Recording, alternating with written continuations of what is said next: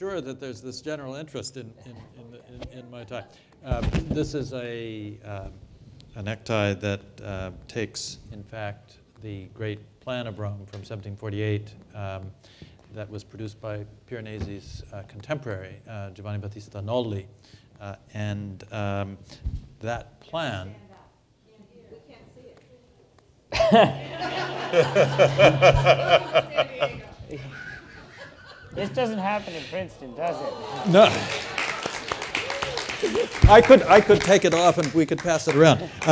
But to not to make a kind of pedantic discourse on an article of clothing, the city plan that you see here is obviously transferred to fabric from a map that was originally printed on paper, using the same techniques that were used by Piranesi. And in fact, Piranesi collaborated with Noli, the map maker, on a number of different projects, so that it seemed to me appropriate for the conference.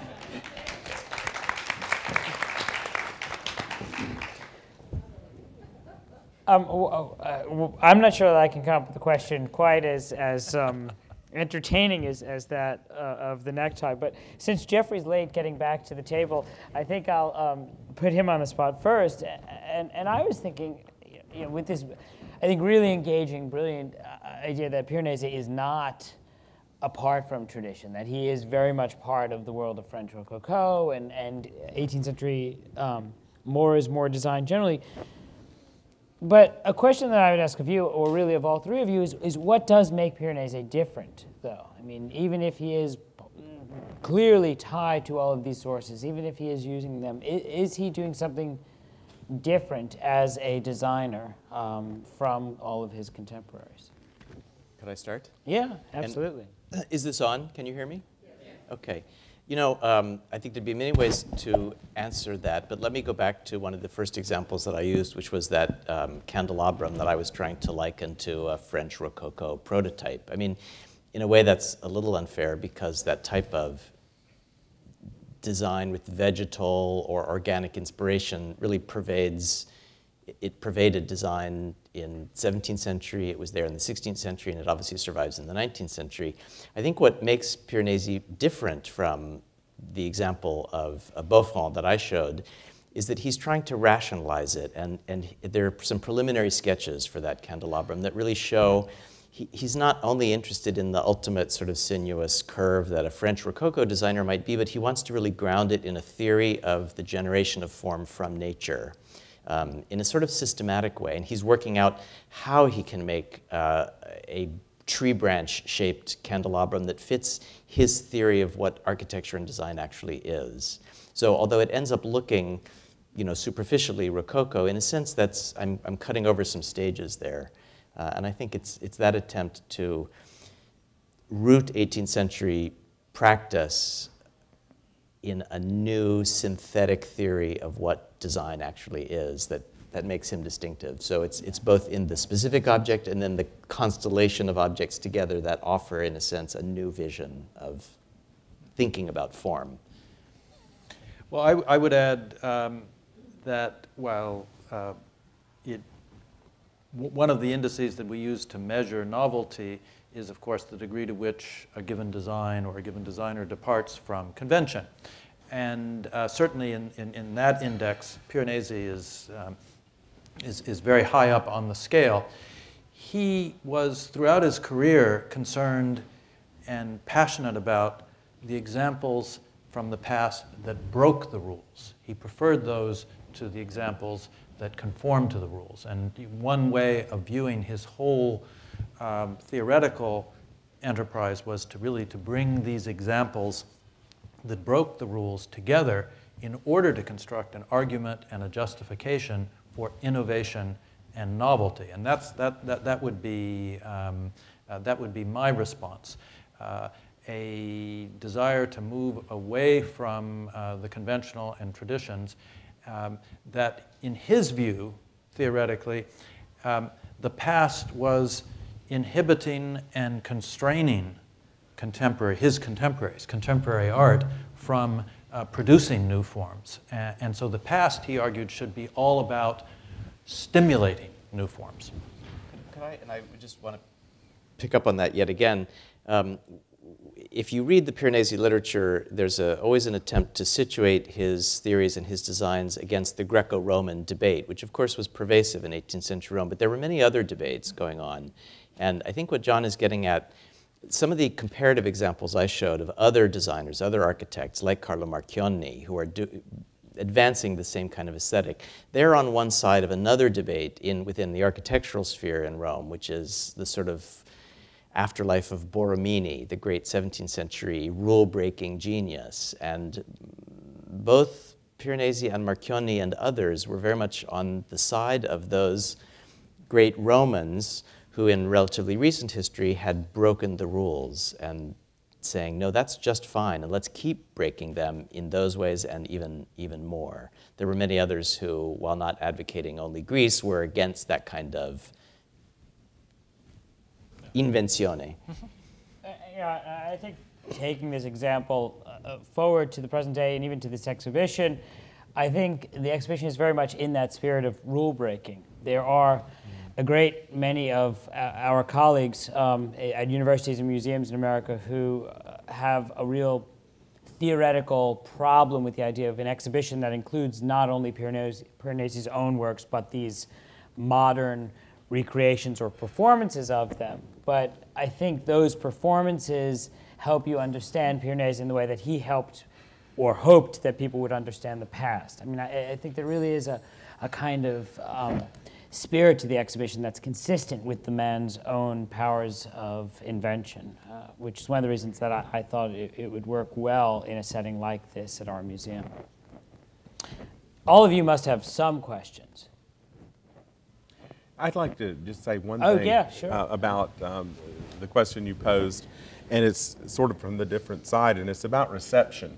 I think one of the things that makes Piranesi such an important, I mean, sort of world-class important designer and everything else that he was the fact that his imagery transcended specific types of audiences.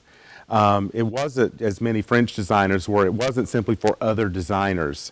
Or for architectural firms and companies and things like that. It was basically a much broader spectrum of reception, and that, I think, necessarily conditioned the public more than any other single source about what that form of neoclassicism is and could be, and that form of neoclassicism could also be a part of an actual lived environment with relatively little mediation. I have a question here. With regard to your comments about rule breaking, is there any evidence that he was familiar with Vitruvius and the Roman architectural manuals? Some of these works, in terms of how he's depicting proportion and scale, he's saying, Vitruvius, what did he know? And I'm wondering if there was anything explicit where he addresses that. Yes, he's very explicit about that, and you characterize his attitude towards Vitruvius perfectly. He never put it in quite this way in so many words, but for him, Vitruvius was an incredibly conservative codifier of rules. Like Winkelmann. Yes, an ancient Winkelmann, if you will, but one way of looking, I think, at the history of much Renaissance architecture is to identify a very lengthy period in which the text of Vitruvius was taken to be an absolute guide to ancient architecture. And you see the efforts of whole generations of architects, maybe perhaps culminating with Palladio, to go out and find and to measure and to find the examples that will explain the text. And they're constantly frustrated because many of the examples don't conform to the text. It's Piranesi's genius, or one aspect of it, that he sees that is in fact the great Roman contribution, that they did not build formulaically, but they build imaginatively. Could I add also, for those who might not know, Vitruvius is the one surviving Roman architectural treatise, but it's very early. And part of the problem that John mentioned of these generations of architects trying to reconcile the text and the visual remains is that Vitruvius wasn't talking about the remains that Piranesi was interested in. These were much later, and so Vitruvius's rather Hellenic vision was not what interested him about Roman architecture. It was these colossal, magnificent concrete space-forming structures that Vitruvius has little to say about. Is there any Piranesi image, I can't think of one, but you two know so much more, where the ancient orders are used correctly? By correctly, you mean according to Vitruvius? Oh, sure. Yes, no. In the Giustificazione and in the Magnificenza in particular, he sets them out, but in a very telling way. The way he sets them out is to show you that this is but one model, and there are many others besides. Yeah, he sets them out and then spends the next 5 pages showing you columns that don't fit those models and how those are actually more interesting. Same thing with capitals as well. You have standard and then many varieties. And when we break up here, go into the exhibition and find the plate that shows the his collection of Ionic capitals. And that's actually sort of a palimpsest, and it's part of this Greco-Roman debate because he pastes in the middle a page that seems to be an extract from Julien David's Le Roi's, The Most Beautiful Ruins of Greece, where he's championing the Ionic as, of course, the Greek Ionic as the most beautiful. And he quotes Le Roy as saying, the Roman examples of this order are sort of mean and poor and lacking in imagination. And then what Piranesi does around the sides is he shows you those Roman examples, which to his way of thinking blow this Greek stuff out of the water. And so it's a very sarcastic comment on correctness versus the Romans would stick heads in the volutes and they make them sculptures. As a bit of wayfinding, so those of you who have been in the exhibition or who are going to go, after you leave the room with the Cartry video and you go down a kind of narrow hallway sort of space, all in that hallway are the prints specifically about this question. So yeah, it's all there. Thank you, gentlemen. I'd like to ask, Christopher mentioned that Piranesi's prints were more readily seen than a lot of other, or maybe people didn't see any illustrations. How were they disseminated? You mentioned that if you were worthy, you got maybe a souvenir book from the Pope, but how would the average person find them? And was he the artist that actually made the plates, the production of the prints? Well, I'm sure John knows a lot more about that, and you can add to what, or correct what I am about to say. Piranesi had a business in Rome, and he oversaw the copper, the etching process and all of this. You could go in and buy these literally off the wall, sometimes already framed, other times loose, and then you would take it home and frame it. We were talking earlier about an English ship that was taking back tons and tons of goods from grand tourists in Rome that was seized by the Spanish, I think, during... Actually seized by the French. Seized by the French and sold to the Spanish. There you go. 1778. But there were enormous quantities of Piranesi prints among just the luggage being shipped home by some of these English grand tourists. So you could buy them, they could be given to you, you could trade for them. But again, it's a business establishment intended to make money. And my lecture in a few weeks called Purchasing Piranesi actually talks quite a bit about this practice and also about the Westmoreland and this cache of materials. Could we, maybe also worth saying, the prints that are in the exhibition are, in a sense, the last version, the final statement. And so they're organized very much by publication, as they were collected, but they weren't always generated that way. So the publication history of an individual print is quite complex, and you could buy single prints, you could have them bound at your specification, and he was always adding to the series, so it's quite hard to pinpoint. Yeah. So the Antiquità Romane, it was an endeavor that grew over the course of his business enterprise. They were, in fact, I'm sorry, all sold as loose sheets. Sometimes you could buy a portfolio, but they're all sold as loose sheets. Most of them wind up in volumes because of the taxation system, so that when the English went to export their Piranesi, if you had them bound in volumes, you paid a tax per bound volume. If they're individual sheets, you paid a tax per sheet. So it's a. And he'd happily sell you a title page Yeah. if you wanted to do that. And you saw several of them. But just to extend the mercantile discussion here a little bit, he was really, he bears absolute comparison with the most out there contemporary artist in terms of presenting his work to the public. So to give you two examples, he had arrangements with most of the professional guides in Rome who would lead tourists around with the understanding that at the end of the circuit of itineraries, they would bring their charges to the shop. Although to be fair, he was not the only artist in Rome. I was going to say, some things never change. Yes, right.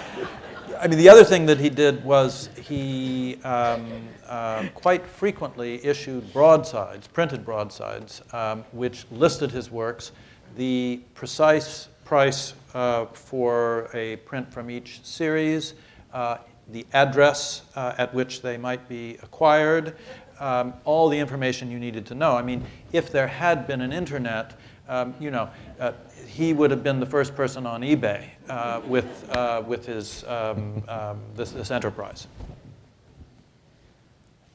While the microphone's traveling, and I would just add that Christopher's comment to reinforce about these presentation volumes, they had a long afterlife, and I've spent a lot of my time rooting around the secret archive in the Vatican, and in between the bills for the papal laundry and the darning of the papal socks and all of this, you find bills for the acquisition of Piranesi prints long after his death to present to visiting dignitaries, and bills for their binding.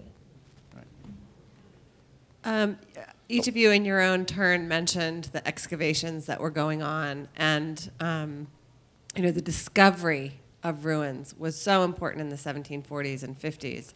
And I wondered if, you know, while he's running his proto-internet business and tourism, being in commerce and tourism, did Piranesi actually ever go to Herculaneum? Was he like William Hamilton down there in the dirt, you know, bargaining over the ruins? Can you speak a little bit more about not just his antiquarian business, but whether he was the, you know, that dirty dealer who was himself stealing the object from the dirt?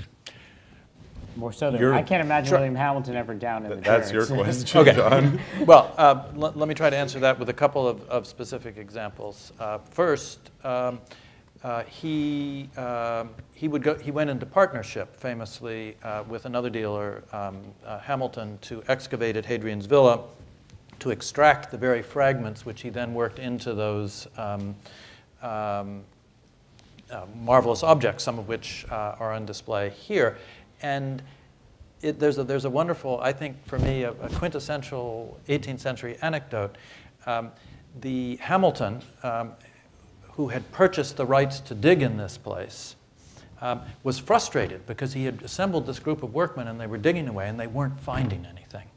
And one day, it was a Sunday, he was standing outside the chapel that exists, still survives at Hadrian's Villa, owned by the Count Ph.D., and there he met Piranesi, and he bared his soul to Piranesi. I have this problem. And Piranesi said, oh, well, I know this old guy who was around when digging more or less near that spot went on 30 or 40 years previously. We'll talk to him. So they talk to the guy, and all of a sudden they know where to dig, and out it comes. His biographers describe him sleeping on a straw mattress in the ruins repeatedly.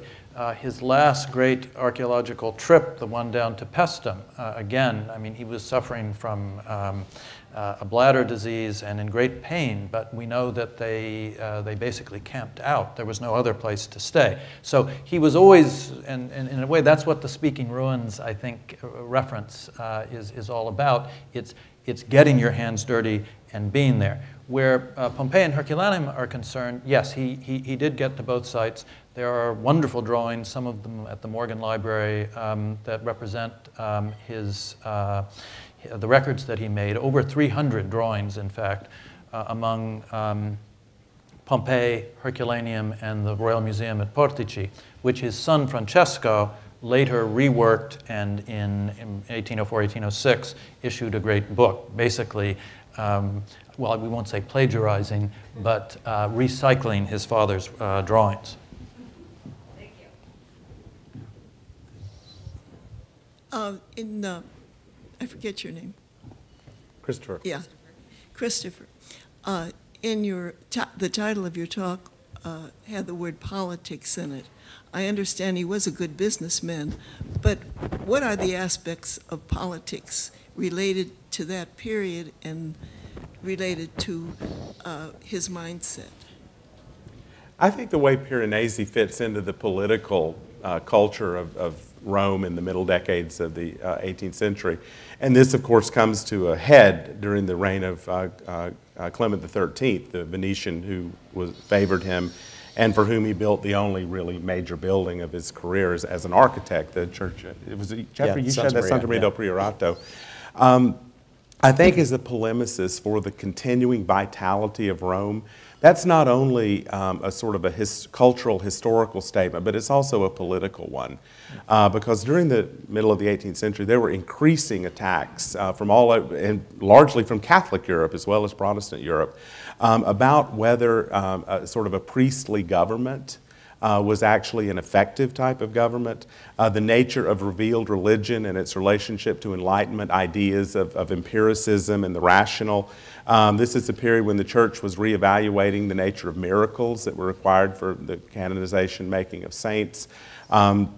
So Piranesi's political positioning in all this, not only superficially in terms of the presentation of his work to visiting dignitaries and all of that, these were papal favors that were given to people, but it also makes a position statement, I think, about indirectly about the efficacy of papal government as a responsible curator of the city, as the preserver of past monuments, as the continuator and patron of new undertakings, both buildings and other types of visual expression, but also the idea of the preservation of the past. And of course, one of the most important institutions in this period was in the 1730s, the establishment of the Capitoline Museum, which was really the first institution of its type, which was specifically made to preserve works from export, from being purchased, in other words, to create them as inalienable political property of the state, but also as a means of improving public taste and showing the responsible curatorial aspect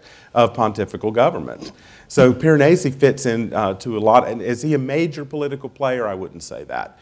But his polemical position was then deployed in a lot of different arguments that I think can best be characterized as political. Does that answer your question? Could I add just a word? No. Absolutely. And to maybe step back even further, remember this is a period in which there is no nation of Italy. Italy is a mosaic of tiny states, of which the Papal States is one. And there are people, this is the period in which efforts at constructing a national identity begin. It's the period in which literary historians begin to collect the earliest examples of the Italian language. And on the visual side, this enterprise of documenting the magnificence of ancient Rome, I would say that a not so subtle subtext there is, how can we use this example to help us return, if not to our time of imperial glory, to enjoy the opportunities for a national culture that we currently lack? And that really is an excellent question, because it shows how hard it is for us to look at Piranesi's works either individually or collectively and recapture those historical nuances. So to come back to the example of the tripod from Portici, that was in a different country.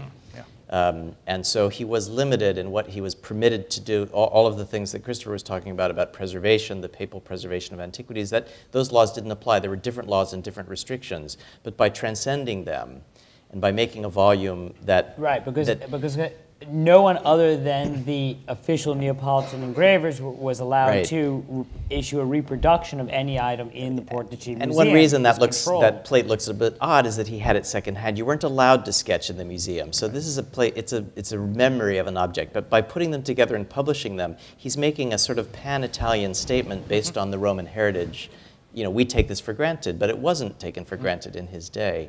The other way to answer the political and religious question is to invoke a project that none of us actually talked about today, but it's in the exhibition, which is his very beautiful project drawings for the Lateran.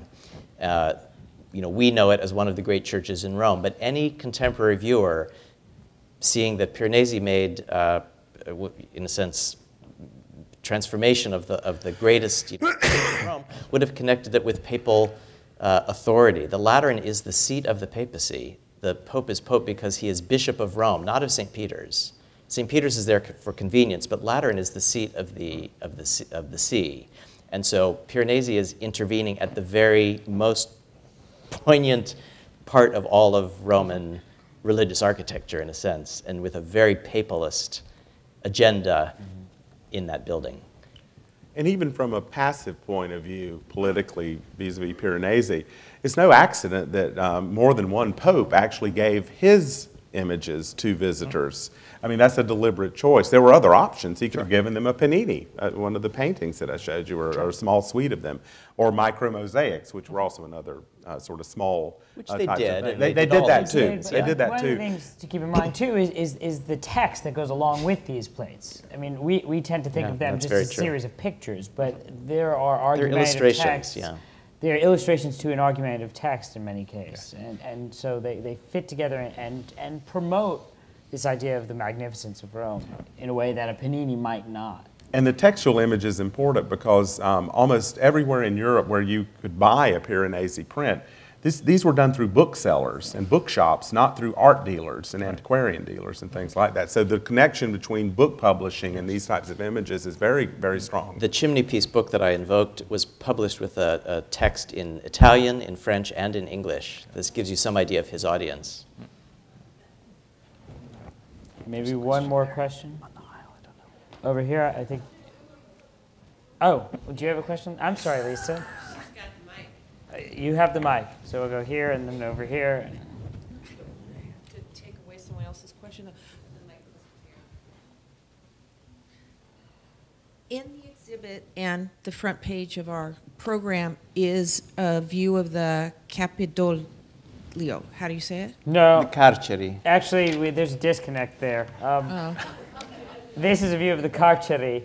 Yes. We have seen a view of the Campidoglio today, but that is not it.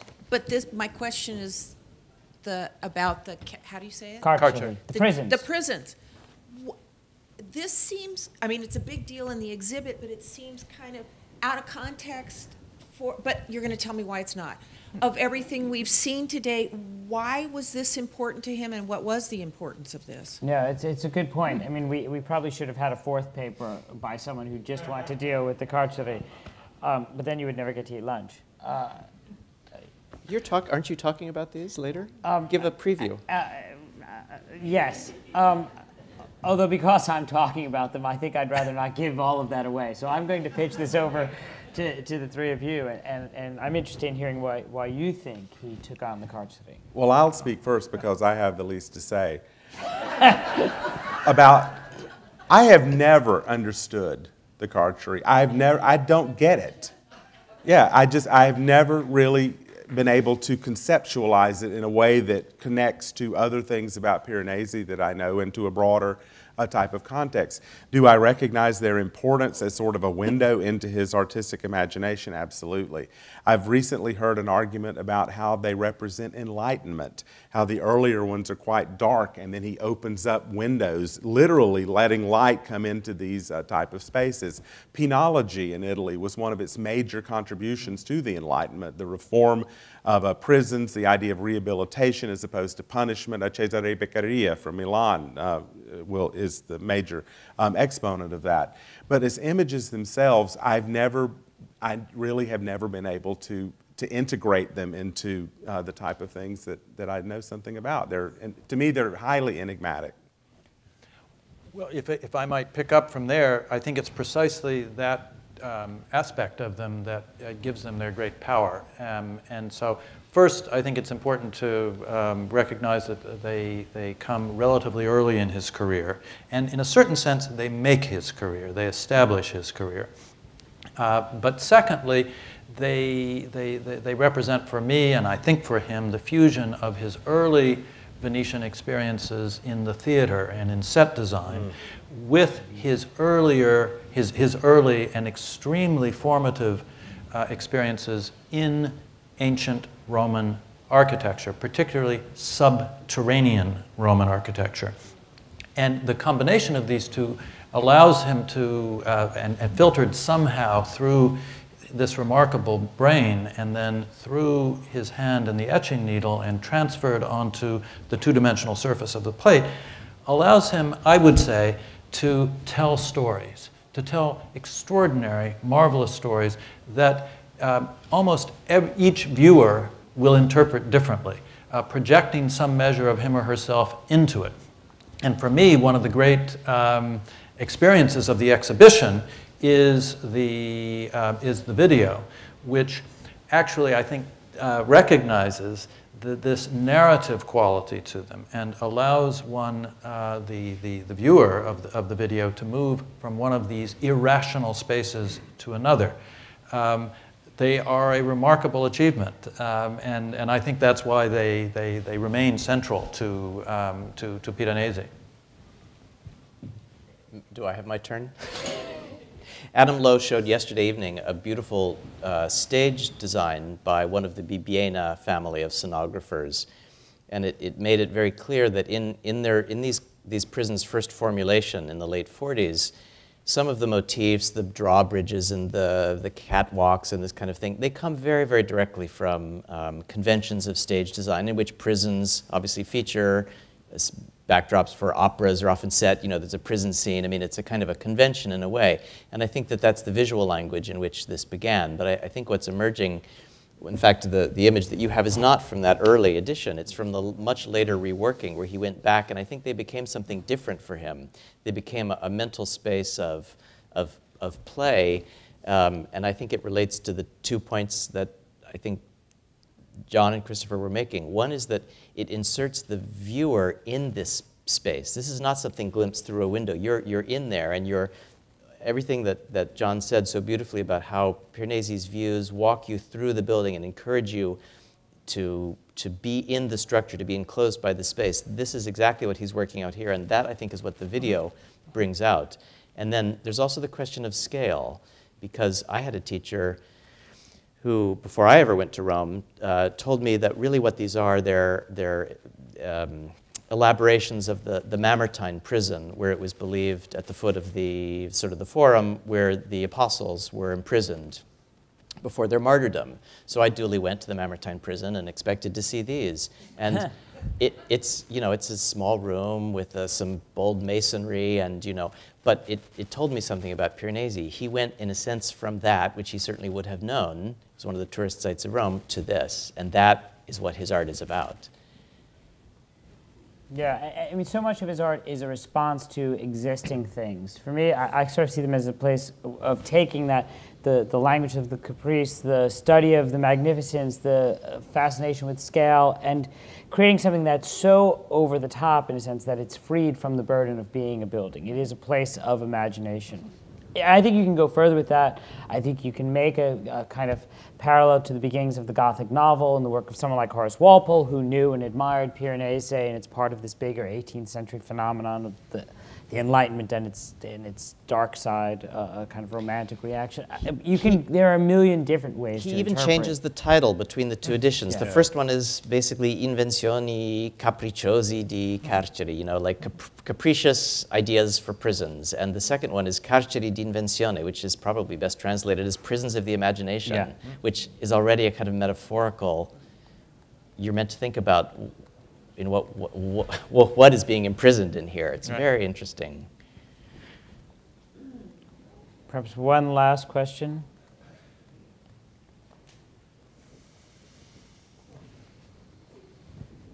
Yes, I'm very impressed. This is the first time I'm exposed to his work, and I'm very impressed by his genius and all the creativity. However, I find one thing I want to ponder on that. In all his work, I feel it's one thing of, humanity. In other words, no emotion. It's totally intellectual product. So all his work, even the prison, let's say, it doesn't involve any human element in there. That's what my impression. You know, it's all on the, it's art plus intellectual kind of artwork, rather than emotional. In other words, to me, I don't know if it's a correct point or not, but that is one of my. I think it's not a view shared by the 18th century observers of Piranesi who had, I think, the opposite view. They thought he was led astray by his emotional sensitivities. Yeah, I mean, and to said so show buildings repeatedly. in this way, from these strange low viewpoints, to emphasize the shadowy, ruined quality, that was different from the more objective, intellectually rigorous traditions of depicting architecture. So I think he would have been seen as a greatly emotional character. Awed by his representation. So impressed. But I'm not, let's say, emotional touched. That's, anyway, it's my feeling. If I could just respond briefly, I see your point. I think there's a different vocabulary for the emotions with Piranesi, and it is very much a vocabulary of brick and mortar and stone. But don't neglect, when you go around the exhibition and look at the prints, the considerable population of figures in those prints. Just to give you one example, there are 134 figures in the frontal view of the Fontana di Trevi. But more to the point, when you go But who's counting? when you go to look at the Carceri, the reclining figure over the title page is, for me, one of the most emotionally charged figures in all of Western art, with these haunting, deep eye sockets. So I take your point and I share it, but I think it is possible to find the emotion in Piranesi's graphic work. I think maybe in terms of difference in vocabulary, maybe we just call these things different things than they did in the 18th century.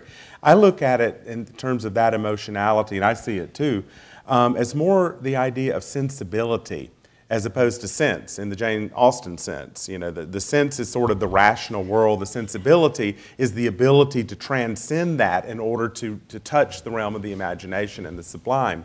So in that sense, the emotion is under control, but it basically is a superior form of thinking to the idea of simply following the rules and doing everything according to the formula.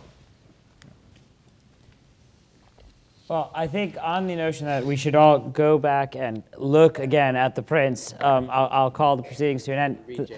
Read Jane Austen, read Horace Walpole, look at a few prints. Thank you all. You've been a very patient audience.